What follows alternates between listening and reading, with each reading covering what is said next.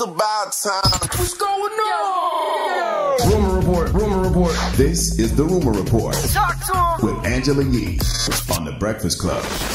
Yes, Chance the Rapper has announced that he is going to put his money where his mouth is, which is he's very popular for that because a lot of things that he wants to initiate, he does. He doesn't just talk about it. He is about it, and he is donating $1 million to Chicago Mental Health Services. Wow. He just announced he's giving that money, My State of Mind, changing the way mental health services are accessed. So that's really dope that he's doing that. Dropping the clues bombs from my man Chance the Rapper. Mental health is definitely wealth. And I love the fact that the universe is conspiring for all of us to have these conversations about mental health. I'm glad that, people are trying to eradicate the stigma of mental health, especially in the black community, because there's nothing wrong with getting as mentally healthy as possible.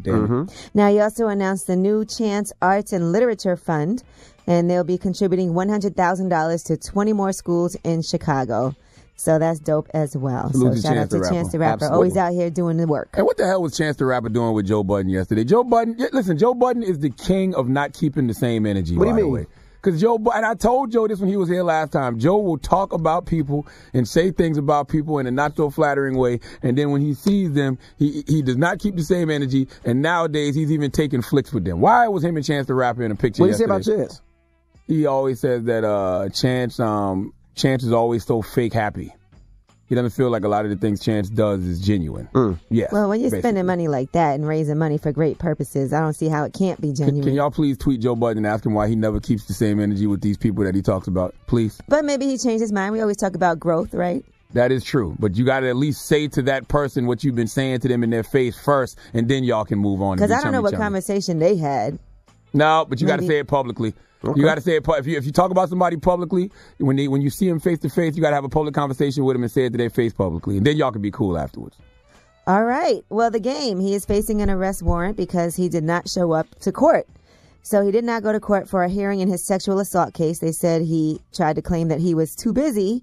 He filed some court documents saying he had contractual obligations, which also included Nick Cannon presents Wildin' Out Live. So now there is an arrest warrant for him. The judge did not agree with that and said that he was in contempt and issued a bench warrant for his arrest. And they treating the game like the IRS. Like, you going to pay? Are you going to lock you up? Absolutely. All right, and Toni Braxton. I know you guys haven't been watching Braxton Family Values, have you? I seen this clip, though. I know what you're about to talk about. Yes, and I think this is true for a lot of people, that she loves her family, Toni Braxton. But here's the thing. I am confessing that although I love my family, most of the time I don't like my family. Everyone in my family. Take a breath. Everybody. I feel like I'm angry at everybody in my family. I don't like my family. If they weren't my family, it wouldn't be my friends. I don't know if I can say that about my family. I love my family, but I don't like you. What's wrong with that? That's the truth. I ain't got no family members. Who doesn't like that. feel that way? I guess I got a couple family members I don't like. Because you can't pick your family. You know what I'm saying? So technically you love them by blood, but you may not like them for any other reason. You may not like their ways. You may not like their attitude. You may not like the way they talk to people. I got plenty of family members that I love but don't like. All right. Well, I'm Angela Yee, and that is your Rumor Report.